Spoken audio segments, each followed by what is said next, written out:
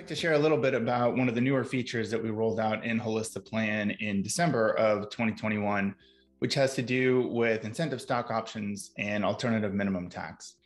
For folks who are used to working with incentive stock options, you know that the exercise of an ISO isn't something that's going to be subject to traditional tax, but the bargain element, so the difference between the market price and the strike price multiplied by the number of shares that you're purchasing with the option, is a preference item for alternative minimum tax, meaning you've got to put that amount into the AMT calculation to determine if there might be any AMT generated through the exercise of that option.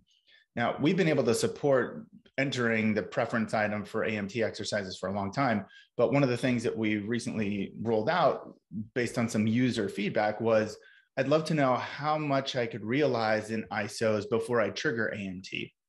So what you see here in this editable scenario is relatively basic, some interest, some wages, some interest, and so on. That part's not necessarily as important, but what is going to be important is this new gear icon in the 2I incentive stock options row.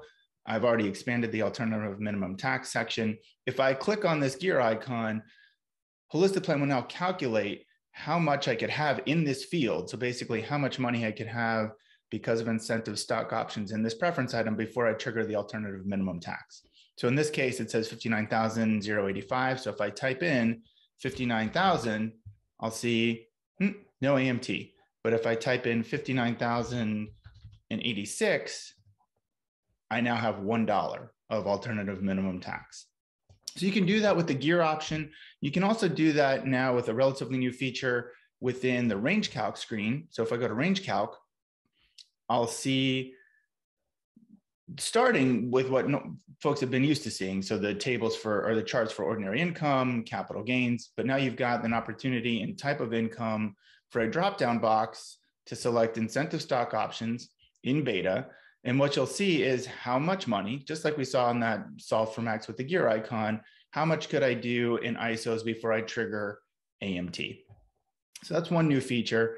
The second new feature is we can now, within scenario analysis, support any credit paid for prior year AMT. So again, for folks who are familiar with AMT, if you generate alternative minimum tax in one year, you do have a credit that you can apply in future years when your standard tax calculation exceeds your alternative minimum tax. It basically works to equalize the two. So if you pay AMT 1 year, you now have a credit where you can bring down the standard tax in a future year if the standard tax exceeds AMT. That basically works like a non-refundable credit.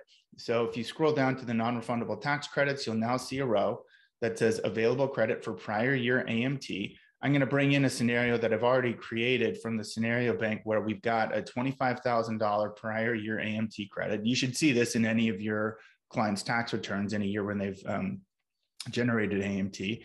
And I've entered the $25,000 full credit, but we've also already automatically applied the amount of the credit that you're able to use. You can't use any more of the credit than would bring the standard tax to the level of AMT, right? That's why it's non-refundable. And that's also why in this case, this person can't use the full $25,000 credit. They can only use $13,000 because that's the difference between the standard tax and the alternative minimum tax, or the tentative minimum tax that's generated. You can also use this feature in a couple of different ways. So here now, if we go to solve for max or range calc, and we go back to that incentive stock option side, or even in the ordinary income side, we see that this green right here, that is reflective of that prior year credit.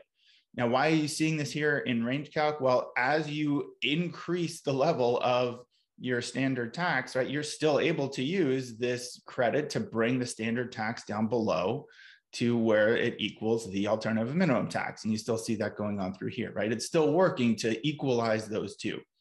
But it'll also work on the incentive stock options. I should say there's an implication on the incentive stock option side, because here, if you're just looking at exercising additional incentive stock options, doing so won't change your standard tax, but it will change the calculation for the tentative minimum tax.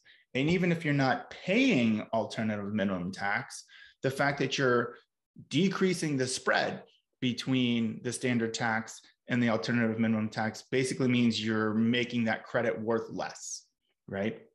As you're bringing your tentative minimum tax on the AMT side up, you're narrowing the difference between that tentative minimum tax and the alternative minimum tax. So you're eating away at that credit. Now you can also use within scenario analysis itself, if we've got this credit entered, which we do, let me find back the AMT side, you'll be able to see if we click solve for max here, it'll tell you, yes, it was 59,000 before we just AMT, but also told here that you're already in the credit phase out. So if you weren't in the credit phase out with incentive stock options, this would also tell you, here's how many incentive stock options you could go before you start phasing out the alternative minimum tax credit. So 2 new features related to ISOs. We hope you find them helpful and enjoyable, particularly those of you who have to work with a lot of clients who have these incentive stock options. As always, if you have any questions or need anything, please contact us at contact support or at support@holistiplan.com.